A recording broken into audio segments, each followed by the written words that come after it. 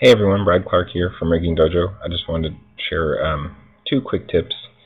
One is just a handy thing when you're building geometry. If you want to start off the creation of an object at like snapping to a joint, you can hold the V key down to start vertex snap. Click, let go of V, and now as you're dragging, it's going to snap from that location. And then I can hold Control down, and now my creation is going to happen from the center of the object that's already been vert snapped. And then, so I'll hold Control down, let go, and now I can pull down and create a quick object that's placed where I want it to be. So that's just in creating objects, it's helpful. And then the next tip is how to create kind of a hotspot selectable node. So right now we have these big cubes around the FK joints, and that takes a lot of screen space and looks kind of clunky, but someone on Twitter asked how to do this as an invisible selection. So what you do is you take your object, and we're going to switch to face mode. I'm going to double click and select all the faces. Okay, and then I'm going to go in and set all the faces with normals, harden edges, and then I'm going to go into the mesh component display, and actually I need to soften them, not harden, sorry, 1 second.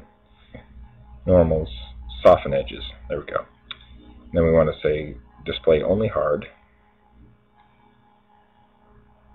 and then backface calling full. And so now it's disappeared, but here you can see that it's still a selectable object. So if I go to object mode, now that object is gone, but if I click on it, it will show up.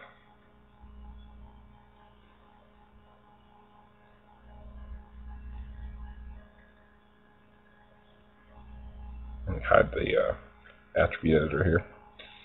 Alright, so now if I click here, anywhere near the joint, it will show up. And we don't have to have that the box visible.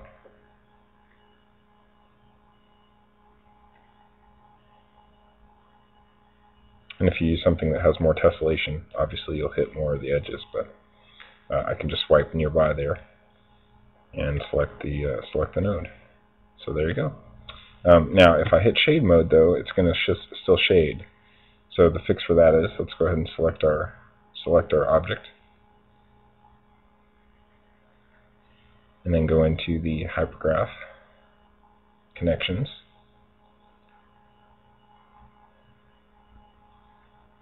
and if we take a look at there's the shading group here, so I'm just going to select that connection and hit delete, and now it's no longer shaded, but it still will be selectable.